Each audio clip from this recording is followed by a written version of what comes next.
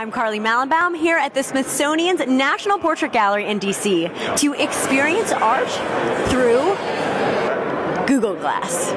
It's very cool. When you put the glass, next second you forget you have a glass on.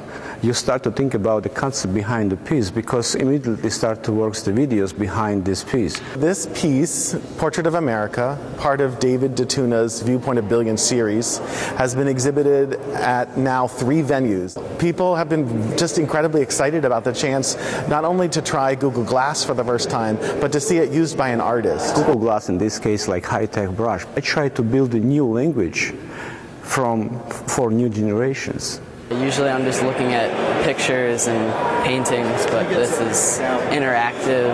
If you moved your head up and down, you would jump.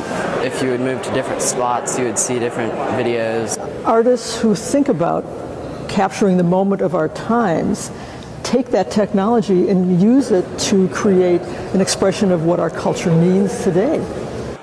I think museums around the world are looking to Google Glass and other wearable technologies to see how it can help our visitors enhance their experience and increase their engagement with art and history. Viewpoint of Billions is a traveling exhibit, and you can see if it's coming near you by going to datuna.com.